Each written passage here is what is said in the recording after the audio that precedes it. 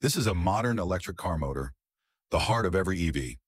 Before we open it, notice the aluminum casing, cooling channels, and high-voltage connectors that deliver silent but powerful rotation. To access the internal components, the outer shell bolts are removed. Electric motors use precision-fit casings to keep everything tightly sealed.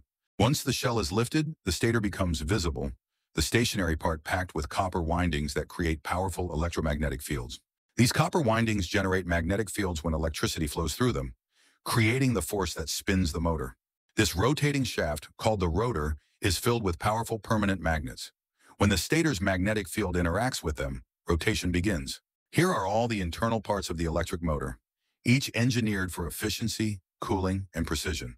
Cooling is critical.